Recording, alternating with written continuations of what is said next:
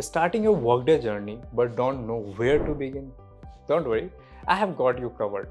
Workday might seem overwhelming at first, but with the right learning path, you will be mastering it in no time. Here is the ultimate beginner-friendly roadmap.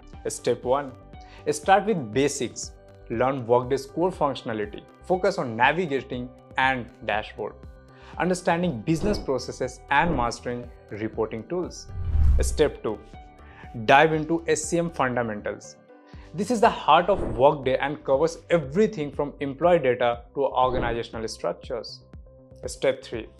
Explore Workday Financials. If you are interested in finance-related roles, it's perfect for beginners who want to understand budgeting, expenses, and payroll systems. Step 4. Practice makes perfect. Use Workday's sandbox environment or free online demos to get hands-on experience. And remember, Workday is constantly evolving. Stay curious and keep learning.